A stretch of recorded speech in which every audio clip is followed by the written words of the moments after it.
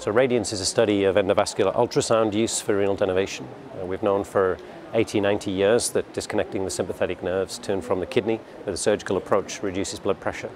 We've known from Spiral Off last year that radiofrequency reduces blood pressure by disconnecting those same nerves.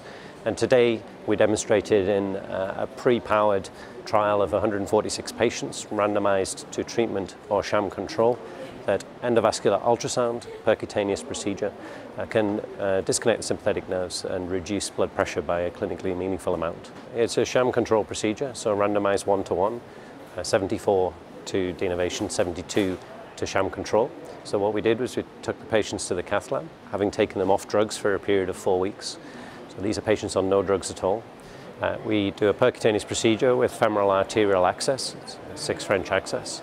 And then we pass a catheter up to the renal arteries, and then we use the Paradise device, which is an ultrasound catheter that inserts over a wire into the renal arteries. So what we're looking for is a renal artery longer than 25 millimeters, which allows 5 millimeter energy deliveries in at least 2 sections of each renal artery. And that catheter can deliver energy from 1 to 6 millimeters into the renal adventitia, which allows successful denervation of the renal sympathetic nerves. The advantage of the ultrasound catheter is that because it's able to penetrate out to 6 millimeters, we're able to do a relatively simple procedure, a minimalist procedure of 2 or 3 denervations in the proximal renal artery. And that's got a good chance of being able to denervate the sympathetic nerves bilaterally, as long as we have a main renal artery that's more than 25 millimeters, and with the current generation of technology, between 4 and 8 millimeters in diameter. So the patients for this study were pre-screened with CT and MRI, to allow us to have a good chance of selecting the right patients and deliver the treatment fairly effectively. It's a relatively simple procedure. We've now demonstrated today in a trial powered for a 6 millimeter drop in blood pressure, which was based on the DINA hypertension trial. That showed about a 6 millimeter drop in that trial from Michel Assisi.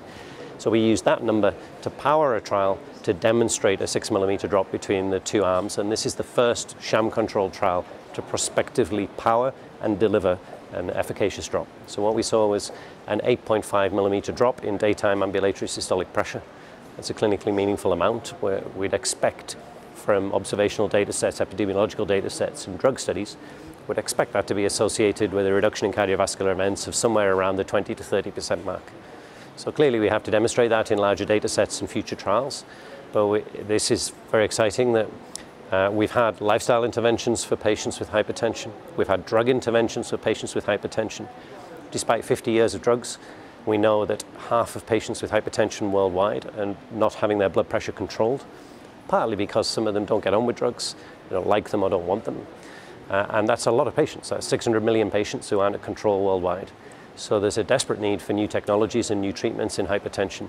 Today was a really important day because we not only had RADIANCE SOLO, we had a second trial of radiofrequency denervation, suggesting that the biological principle is sound and that we can achieve denervation with multiple technologies in an effective fashion and make a clinically important difference in blood pressure.